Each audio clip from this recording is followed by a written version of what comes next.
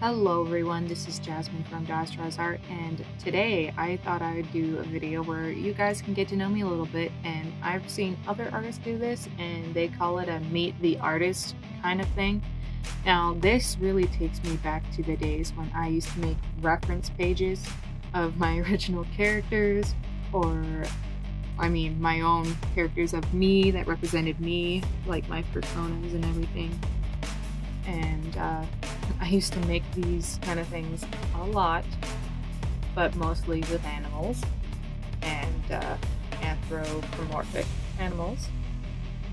I used to update them like each year when their designs changed, so I kind of got used to it. So as you can see, I drew something and I didn't like it, so I drew something else, and I didn't really use a reference. So you're definitely going to see a lot of weird things going on with the way that I drew myself bending and everything, but I mean, it looks good, it's just off.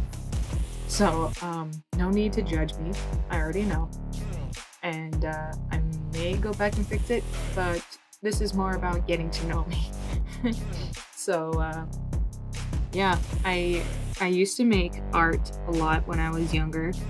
I mean, I've always made art. I've made art my whole life. Art is my life, pretty much. It's the only thing that I could ever see myself doing, that I can sit down and dedicate myself to and not give up, even though I feel like giving up a lot.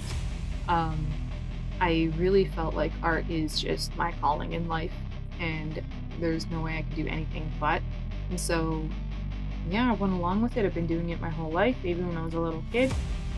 And it just grew and grew, and I went to art college and I graduated from a one-year condensed course for digital illustration and sequential art. So I am technically a professional illustrator if you go by school standards, and if not, I make art. Art is art. I'm an artist and I stand by that. So for this, for those who have actually seen what I look like in some of my other videos, you can see that the way I draw myself is more idealized, when the anatomy makes sense, that is. But the gist of this is pretty much me. So as you can see, for the skin tone, I tried making a skin tone, it didn't work out, so I color picked from one of my actual photos. And this one I had to pink up a little bit because, truth be told, I am extremely pale. That's my Celtic skin for you. So I had to warm it up a little bit. When I pick my color tone, it comes out like a grayish pink. So I look kind of dead. So to make it look better for an actual drawing, I pinked it up a little bit. And I do have very long hair. I recently just trimmed it, and by trim, for most people it would be a cut, because I had it down to close to my knees, but I'd say maybe 6 inches from my knee or less. But I had that cut to just at the end, like, of my back, like around my tailbone.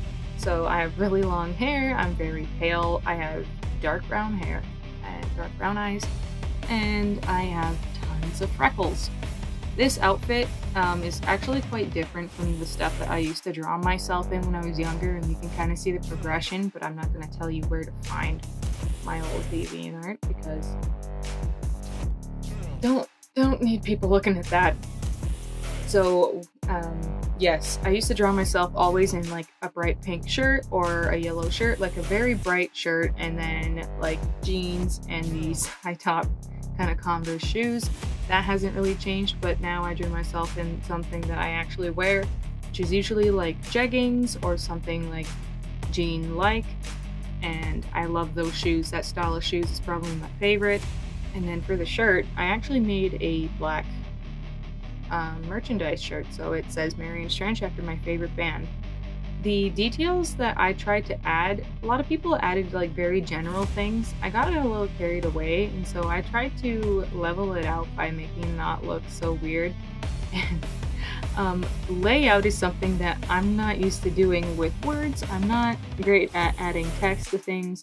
Not that I can't do it, it's just something that irks me and is harder for me to make look good than just making a drawing. So as you can see, I will be changing the font and the size and the arrangement of everything like a million times till I get it the way I want.